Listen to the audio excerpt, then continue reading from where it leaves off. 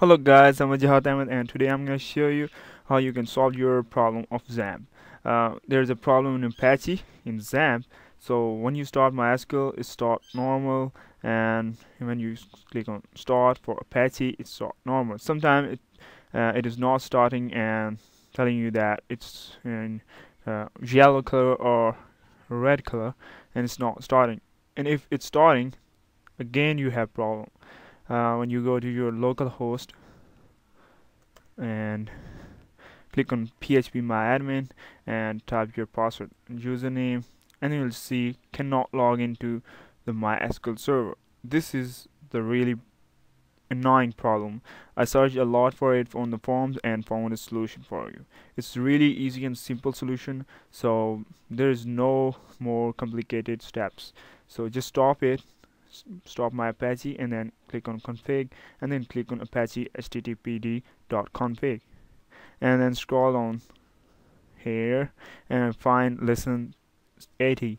It's the port which is in use, so you have to write something else like 81, 82, 83, something like that, which will work for you. I'm using 81 and just save it and then cross it and then start again. There you go. Now you can see that it's 81. Now you start your Apache, click on go. Okay, one thing more. When you turn your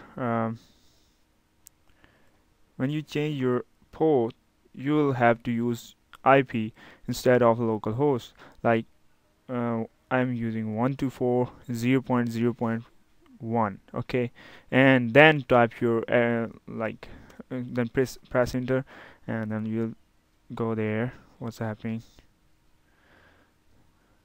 Oh no, just type here .1.1 and then type .81 or whichever you are using, 82, 83 or 81. I'm using 81, so press enter and you'll see that it's working fine. If not it's not working fine, just wait. I'm telling you that it will work. Oh sorry, I'm using dot instead of colon. Just use colon and there you go. And now you click on phpMyAdmin and then you enter your password, username if you are using, and there you go.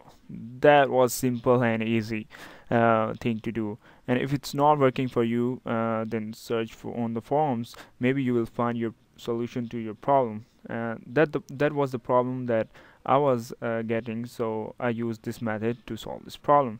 Thank you guys for watching. If you have any question, please feel free to ask and don't forget to subscribe me.